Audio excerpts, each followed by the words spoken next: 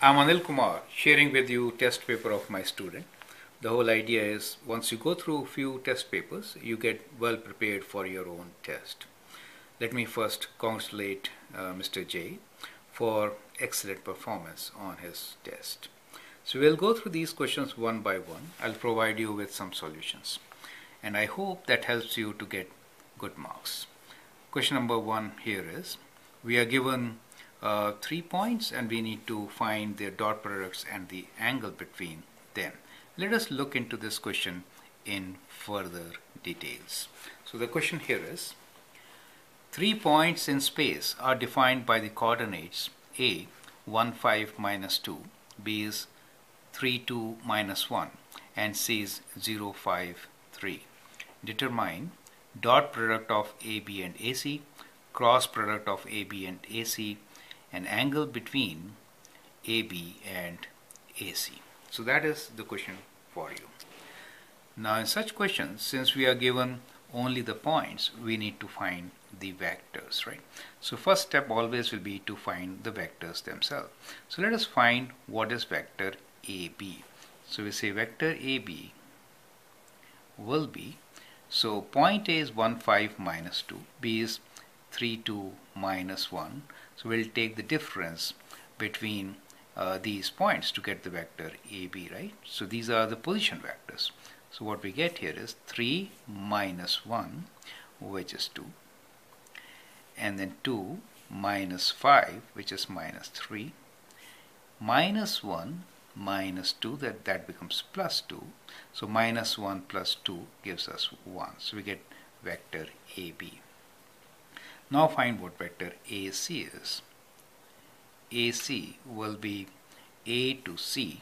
That means 0 minus 1, that gives you minus 1. 5 minus 5 is 0. And 3 minus minus 2, which is 5, right? So we have AC as minus 1, 0, 5. Now let's find the dot product between these vectors. So dot product will be equal to 2 minus 3 1 dot minus 1 0 5. So you multiply the corresponding. 2 times minus 1 is minus 2 plus minus 3 times 0 is 0 plus 5 times 1, which is 5. And when you add minus 2 to 5, you get 3.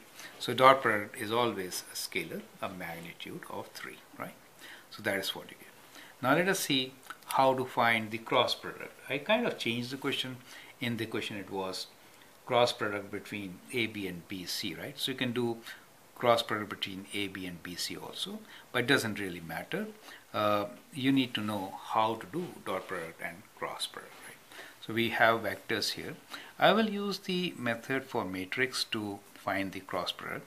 We can write IJK, right? So these are the unit vectors, and AB is 2 minus 3 1, AC is minus 1 0 5, correct? So we can write this as, I'll use space here, I, the unit vector, and cross product between these two. Minus 3 times 5 is minus 15.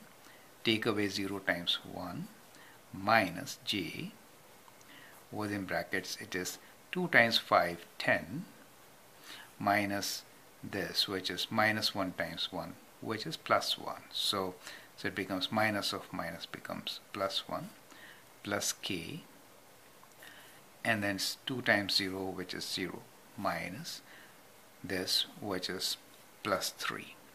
You use the method which you have learned, okay? Now, so let me just simplify this. So we have minus 15i, j will be minus 11j, these are unit vectors, and minus 3k. So the cross product between these is as shown here. Now you need to find angle between AB and AC, so which you can find using the dot product formula, correct? You know, A dot AB dot AC could be written as magnitude of AB times magnitude of AC times cosine of theta. So from here you can find what theta is. So theta is the angle between these two. So dot product of these two, that is AB dot AC, divided by the product of magnitudes, right? Product of magnitudes.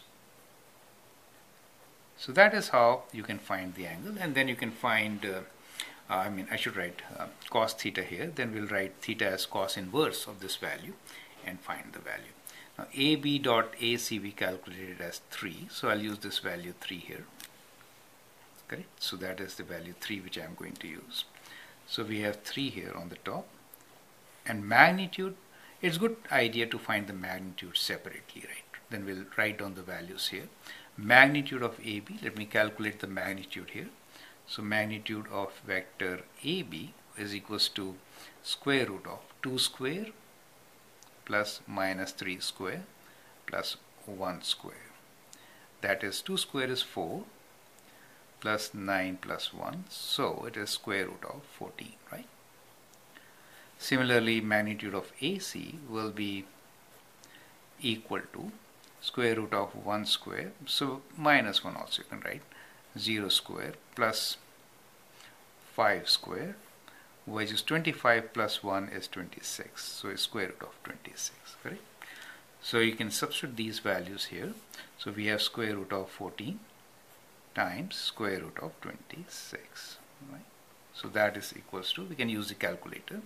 So we have 3 divided by, within brackets, square root of 14 times square root of 26, which is equals to 0.15724, whatever, right? So 4 decimal places is good enough. So from here we can say theta equals to cos inverse of this number. It's already there in my calculator, so 15724, and let's do cos inverse. So shift cos inverse of the answer itself is equal to 80.95. So we get the value as 80.95. So that becomes the angle between the two vectors, and this is in degrees, right?